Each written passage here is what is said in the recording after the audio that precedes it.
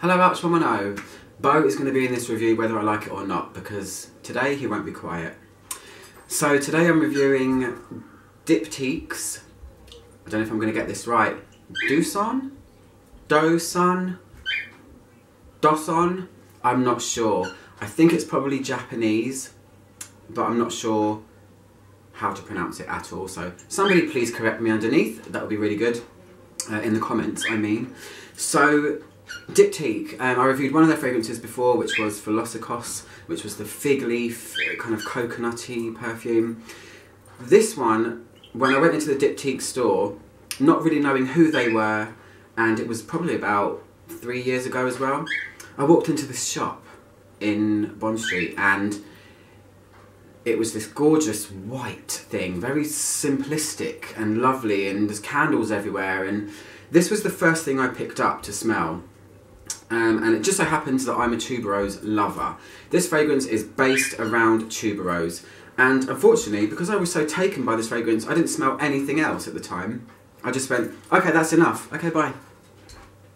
So I've always been a fan of Tuberose. I've not made any bones about it. And when I smelled this, I fell in love. I didn't get it until only a couple of months ago. This is gorgeous. This is a white floral fragrance. It's floral, obviously. It came out in 2000 and, does that say 5 or 9? My writing sometimes is completely illegible. I write like a 5-year-old. But speak like a 10-year-old, at least. I think it says 5. I don't know, look it up. Does it matter? The fragrance is here. Yeah, I know, Bo, put your two. As I looked over him then, he went across his little perch and went back again. It's like he knows he's in trouble. So, if you're not familiar with Tuberose already, it is a white flower, it is not shy and retiring, it's always, if it's in a fragrance, it's always there, it's always present. You can notice it. It doesn't really give a lot of other things a lot of chance to shine. And I've said a few times before as well, I'm not sure if you're watching one of my reviews for the first time. If you are, welcome. If not, Tuberose kind of comes in a few different forms. When it's in vintage kind of fragrances, it tends to be a lot more heady and syrupy and luscious. I prefer Tuberose in more modern fragrances personally. I like it when it's paired with a fresher kind of composition, and that's exactly what this is, and that's exactly why I wanted to get it as soon as I smelled it. My second signature fragrance is Michael Kors. I've reviewed that before. That is really heavy on the Tuberose, and it kind of smells like this, but this one seems to be kind of like a more refined version of Tuberose, and I absolutely love it. So mine's the Eau de Parfum version. It does come in Eau de Toilette as well. I've not smelled the differences. Sometimes I haven't. I can't comment on the differences. I just always make a beeline for Eau de Parfum. I don't know, there's something in my head that makes me think that it's going to be better, which is not always the case. But in terms of this, I absolutely love it. The bottle is gorgeous. I'll show you it from here, the front and back, because the back is actually nicer than the front. It's got this around here. What does it say? Doson, Eau de Parfum Floral. It's got all of the ingredients in French. Let's try this, shall we? Tuberose. That's Tuberose.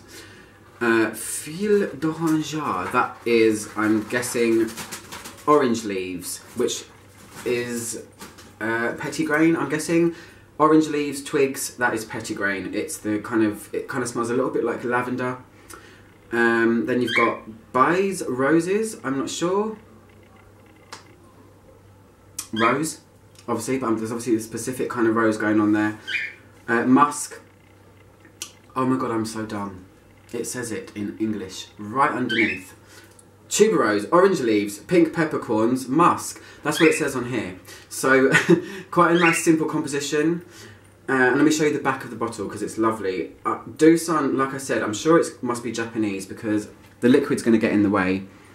But this has, it looks like a Japanese building here. It's got typical sails. It might even be Vietnamese, I'm not sure. And some foliage. It's really, really gorgeous anyway. I do think, why didn't they make this part of it clear so you could see the image, but, you know, that's what happens. And then the front of it, yeah, it's got somebody, I thought it was somebody having a massage there. There's a lady sitting down. but then I realised there's a ball there and a ball there. Anyway, it's got the address, 34 Boulevard Saint-Germain, Diptyque, Paris. So if you're ever in Paris, go and check their shop out. So let me spray this on my hand. I don't know if I've said this already, I might have, but this is an absolute joy to wear. This is one of my fragrances where it gives me a confidence boost. It is not necessarily always the powerhouse fragrances that give you a confidence boost. It's not always about that. It's just a certain kind of smell, isn't it? It doesn't have to be something that's mega strong to make me feel confident. It's great. That's why I love perfume so much. So this is their description. Tuberose exerts itself, expressing all its sunny, hazy, creamy, indolent seductiveness. Anyone with blood in their veins will succumb to the irresistible temptation of this insolent, seductive white flower. I personally think it's the queen of all flowers. Other people say roses, other people say jasmine is. Tuberose to me is the kick-ass flower of all flowers. It's white, it's gorgeous, it's heady, it's like a signature, I was going to say significant, that's not the right word. It is, what's the word I'm looking for? Help. I'll think of it in a minute. I'll probably burst it out in a minute when I'm talking about something else. But anyway, how it smells on your skin. Tuberose is the star of the show, obviously, if you didn't know already. It's quite simplistic in its way. Like I said before, tuberose can be really heavy and overbearing, even though I love it. This is the cleanest, freshest, almost most natural smelling tuberose perfume I've ever smelled in my life. And I've tried quite a few because I always go to all the tuberose perfumes and smell them. I think it was meant to be that I picked this up in a shop. I'm going to spray some on my neck now and bathe in its gorgeousness. Tuberose fan, right here. Yeah, gorgeous white floral. If you are not a fan of white florals anyway, or florals in general, maybe try this out because it's not screechy in any way.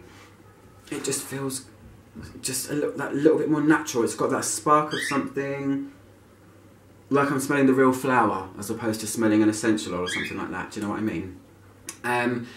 The pink pepper in it is very understated. Pink pepper is quite a light spice anyway. It smells like pepper, obviously, but it's a little bit, it's got a bit more of a tang to it. It is not nose tingly like black pepper is. Pink pepper is the softer version of black pepper, basically. So this is creamy, luscious tuberose that has a very fresh spark to it, and it smells very natural.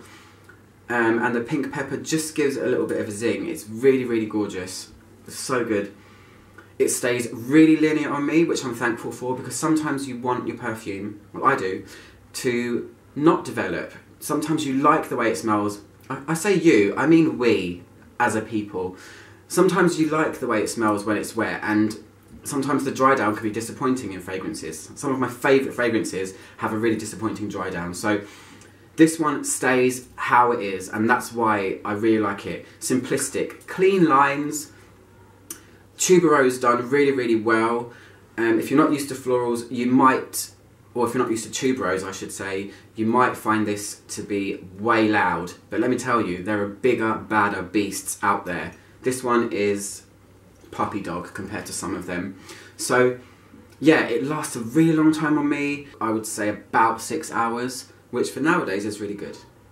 The sillage is incredible. I wore this when I went to the theatre recently, and when I got onto the underground, and when the tubes come in, sometimes the wind really picks up, and I was really aware of people down the platform just going like this. So I know that was wind obviously taking it down there, but yeah, it's got a gorgeous sillage, and I absolutely love it. There's not really much to say about it, only because tuberose dominates the whole thing. So I'll end it there. I'm Allllllmost. Click my logo to subscribe, and I'll see you guys soon for another review. Thank you, goodbye!